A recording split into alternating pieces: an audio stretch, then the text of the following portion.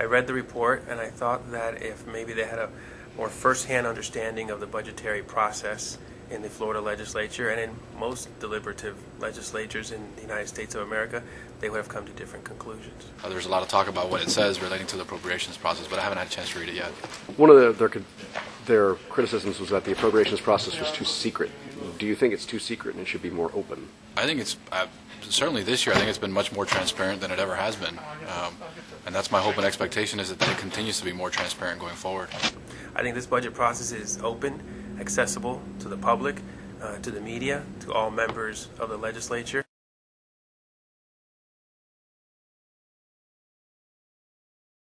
We're being very careful with proviso language to not have any bills, language of bills, substantive bills that haven't been heard inserted in that language. Certainly not at the last minute.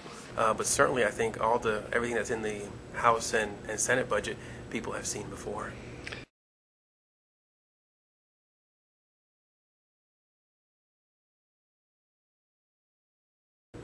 Well, the stem cell issue is not really an expenditure item. The stem cell issue is proviso language that directs the executive branch of government on how money should or should not be spent.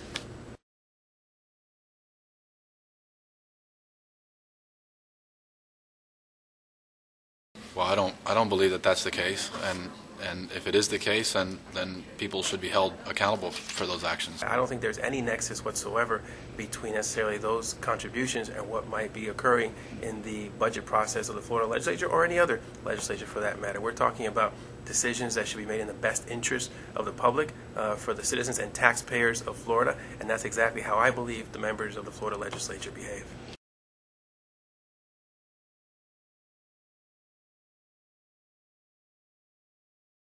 I certainly hope so. I'm optimistic. I sure hope so. Okay.